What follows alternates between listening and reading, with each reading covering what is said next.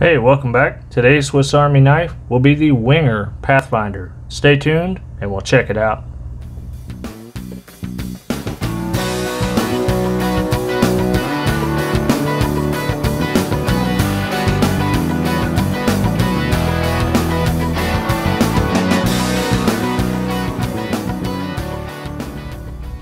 Okay, the Wenger Pathfinder. As we see, it comes in this box.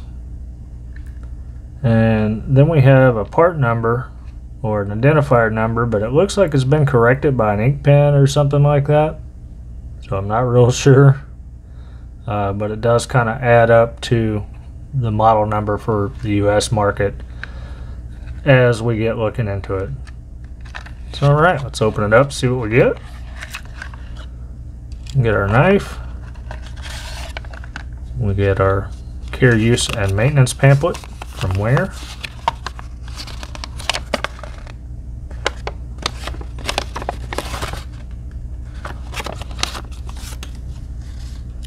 And then we get our look at that knife. Now, I don't know if this had tape on it or something like that, but I've cleaned this knife a couple of times and I still get that kind of residue on there.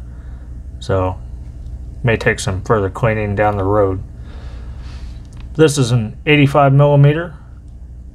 Technically a 5-layer knife, but I'm going to call it 4 layers because the orienting tool takes up 2 layers there, and it's right at 3/4 of an inch scale to scale.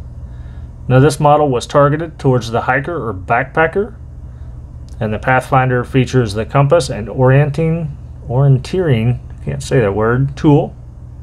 Features red synthetic scales with the image of a backpacker imprinted on the scales.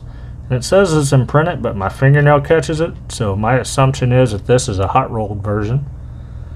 It carried a US model number of 16997, and the identifier for that was 1.12.23, which is exactly what we see corrected on this box. So again, I don't know if it was wearing off and somebody touched it up, but either way.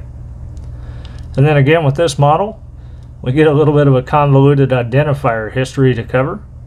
So the Wenger Classic 12, model number 1.12.29, features red synthetic scales, but no hiker.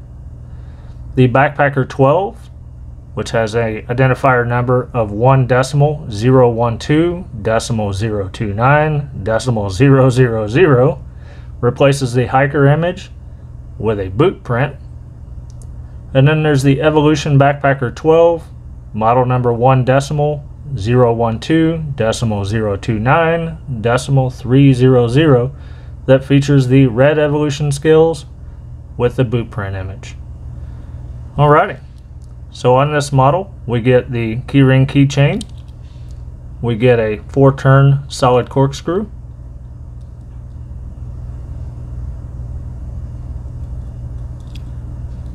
we get the Wenger style of reamer awl.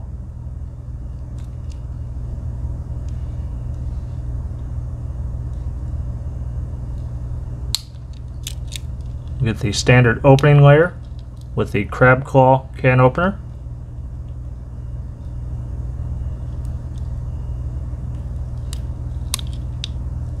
The cap lifter, wire bender, and hollow ground screwdriver.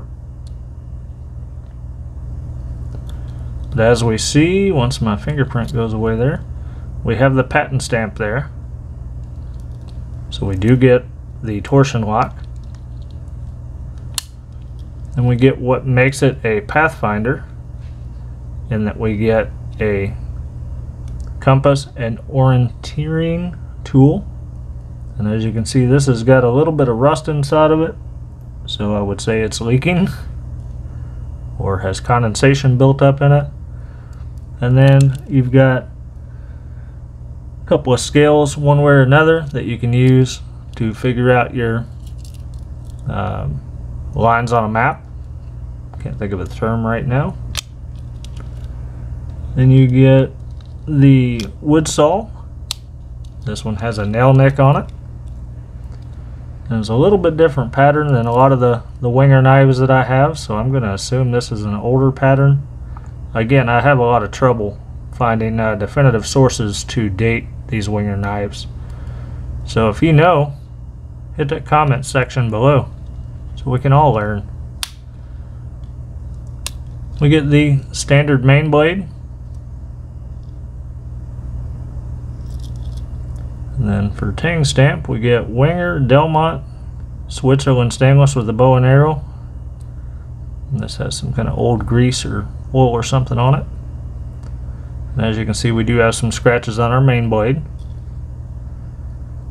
And then nothing on the rear other than some scratches. Then instead of a nail file or a small blade, we get the flat-Phillips that we have seen before on a few knives, such as the Swiss Outdoorsman or something like that, from the LL Bean Company, where it had a logo on it from the LL Bean Company. We get our scale tools, to include the toothpick and the tweezers.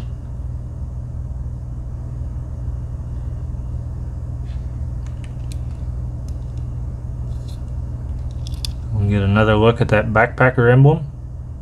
I really like that. I've seen a few, I don't know if they're camper hiker models, the Wenger variant of that have that emblem on it, and that's actually what I was looking for when I found this one. Just couldn't pass up picking up a Pathfinder basically in a box. That was pretty neat. So okay, some related models are the Classic 132, which is a 3-layer knife that removes the ruler compass and features the backpacker image. You have the Backpacker II, which I have a video of on this channel. That is a 3-layer knife, removes the ruler compass, and a small blade replaces the flat-Phillips.